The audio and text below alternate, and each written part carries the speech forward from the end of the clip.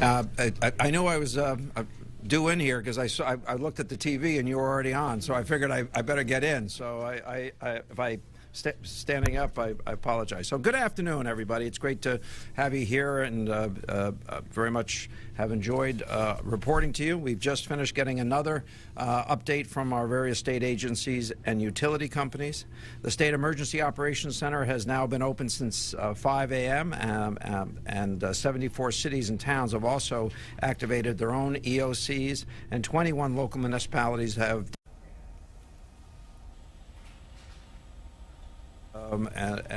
you probably have your own weather reports. That's going to continue on and off through a good portion of the evening tonight.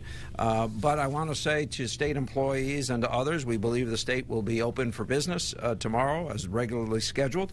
Lacking some other emergency, please plan on coming to work tomorrow.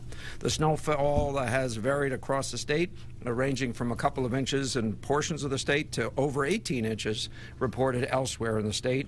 Winds are forecast, obviously, tonight to continue to be pretty strong, and we've seen some pretty high numbers. Towns in northern Connecticut may receive another 1 to 4 inches of snow before the snow tapers off at 10 p.m. I will say that we did lift the travel ban. During the period of the travel ban, we experienced only 38 accidents. It was a big success.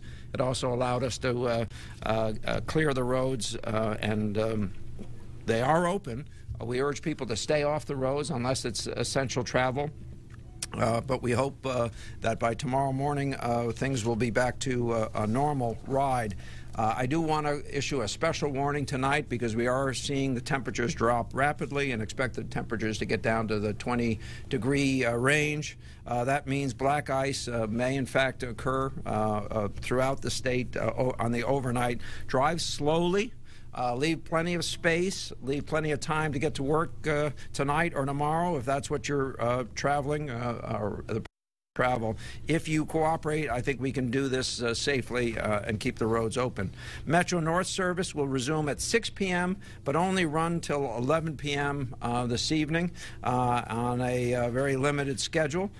They do anticipate opening tomorrow, probably with a limited or somewhat limited schedule as they work to get back to normal.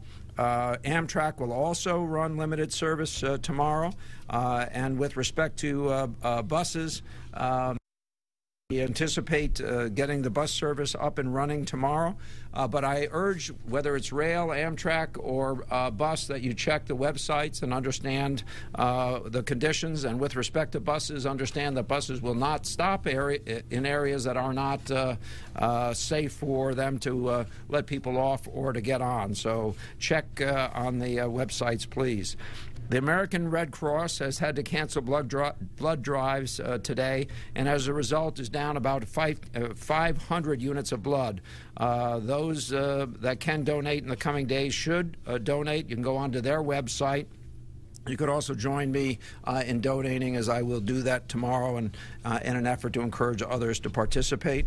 I will also want to remind you, and we're almost done, that we have that cold weather I've previously referred to. If you're cold, if you need a place to get warm or to get shelter, please call 211. And we will continue to provide to you further updates, and you can check Connecticut Gov for additional information. And with that, I'll take a few questions. I do also want to thank the Lieutenant Governor, our commissioners who have been with us throughout the day, and with that, I'll take some questions. Can you tell us the 24 towns that have declared an emergency? Are they all in northwestern Connecticut? No, they range. They're scattered. There are some cities down in Fairfield County and the like. And the problem you had discussed earlier in the afternoon about the bullseye being at Danbury on 84. How's that making out? Well, actually, we're starting now to see some heavier elevations in upper Litchfield County that didn't switch over to rain at all. So you're going to see at your highest elevations, particularly above 1,000 feet, are experiencing snow much in line with what had been predicted for a broader part of the state. You said throughout the day that most people adhered to the travel ban. Do you have any idea of how many people state police had to pull over? We had about 800 calls. We had 166 assists out of those calls. So some of those calls were for informational or others, but about 166 assists, 38 accidents. Those are numbers that are much less than a normal snowfall, and this was no normal snowfall. So clearly that helped us. So it'd be unrealistic to expect everyone to stay home, but most. Most did, yeah. And listen, it was a pretty fierce storm out there, as some of us experienced when we did it together. So you know, I'm very grateful that people listened and stayed off the roads. There were some. There were no. Okay. I thought I had heard that there were a couple, but apparently not too many. No.